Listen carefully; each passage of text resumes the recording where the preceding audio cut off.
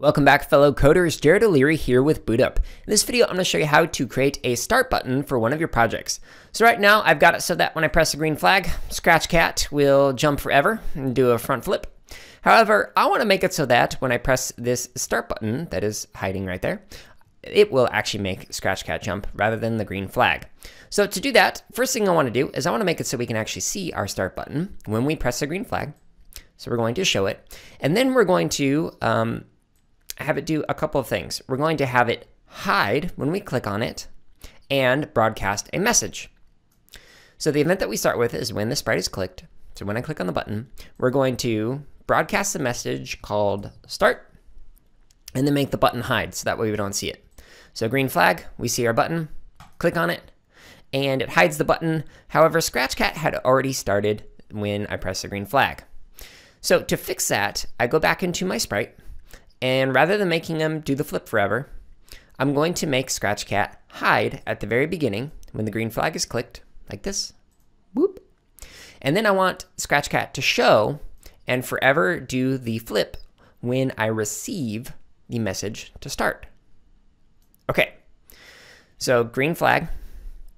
When I click on this, it's going to broadcast start, hide the button, and when it broadcasts start, Scratch Cat is going to show up and forever do flips. Just like that. Now, if I click the green flag again, it just resets back to the beginning. So it will not start the flipping awesome game project, whatever we want to call it, until you click this button. So add buttons like this to your project to make it so that you can start.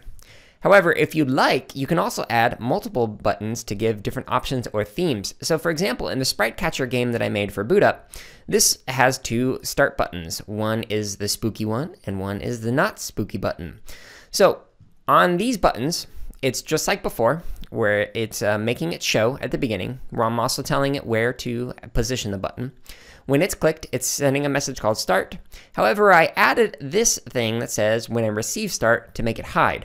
The reason why is because we're starting when we click one of these buttons, but we want both of the buttons to hide when they're clicked.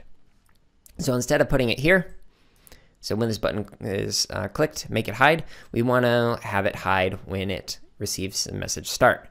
So green flag gives you two buttons. Depending on which one you click, it's going to either set it to not spooky or spooky, and this will make it so that it actually changes the sprites that appear when the sprite starts the challenge. So when I click on spooky, we get spooky sprites that appear, and when I click on not spooky, we get not spooky sprites that appear.